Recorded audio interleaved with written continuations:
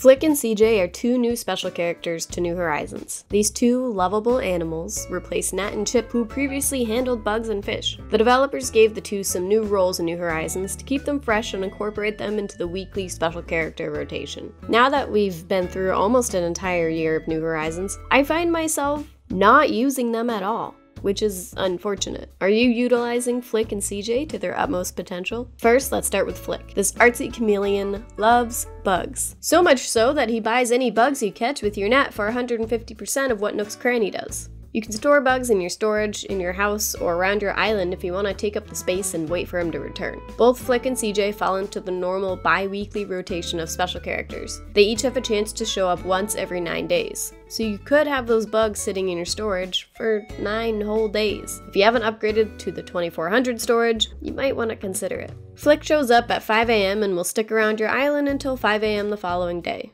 which means that he's around after Nook's Cranny is closed, so no selling your bugs to the market box that eats 20% of your profit.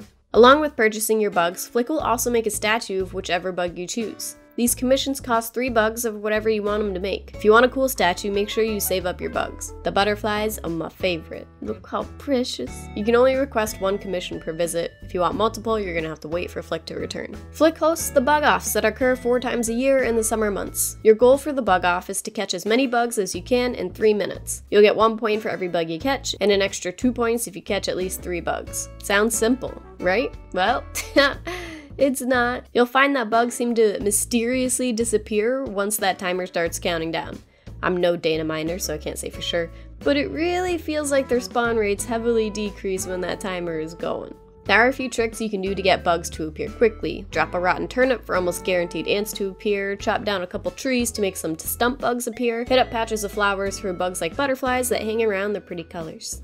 Make sure you give yourself enough room to run around your island. Those of you with a lot of terraformed land and one path that goes around your entire island might have a hard time getting a lot of points. Every time you accumulate 10 points, you can turn them in for an exclusive bug off reward like furniture, clothing, and accessories. Every 100 points you get a trophy. Bronze at 100, silver at 200, and gold at 300. These points can accumulate between bug offs, and using them to acquire the exclusive items does not reduce your total number of points. Each bug off round costs 500 bells except for the first one, which is free. Next, Mr. CJ. He's basically the same thing as Flick, but instead of bugs, his obsession lies with fish and streaming. This dude is obsessed with finding huge and rare fish to use as clickbait for his audience. CJ's random visit has 1 extra mission over Flick's. He requires you to complete a sea sports challenge. This usually involves catching 3 fish of a specific size, but in a row. So if you request a medium fish, you've already caught 2 and you accidentally catch a large fish, you're gonna have to start over and catch 3 more medium-sized fish.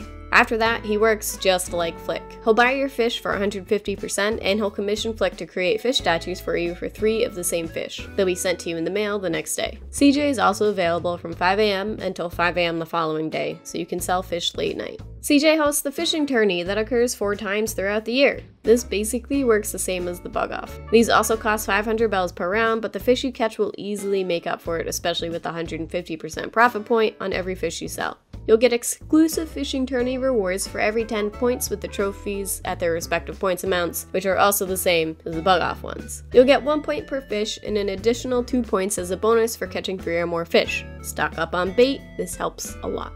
The problem with the fishing tourney and the bug off is once you get those 300 points, you've done everything there is to do. Unless the developers add more furniture or new rewards, I'll never have to participate in any of these events ever again. The last fishing tourney I played 1 round just to get the Nook Miles achievement. You get an achievement for participating in each of the tourneys. Though it wouldn't be fair to the new players to miss out on the original event awards if they do indeed change it up. After a while of playtime, the only thing Flick and CJ end up being used for is completing your catalog with commissions, if you're the type of person that likes to 1000% games. Otherwise, the fish and bugs take up too much room in my storage to bother saving for Flick's and CJ's return to the island. Though if I do feel like enjoying some late night fishing, it's nice to know that CJ's got my back. I want to see more from them, specifically more tourney rewards. Games like Pocket Camp have so many cool furniture and clothing items for participating in events that change up all the time. The game even brings back old items, so if you miss out, you can still get them eventually. I was overly excited for how Pocket Camp's constantly updated, hoping that New Horizons would somewhat follow suit.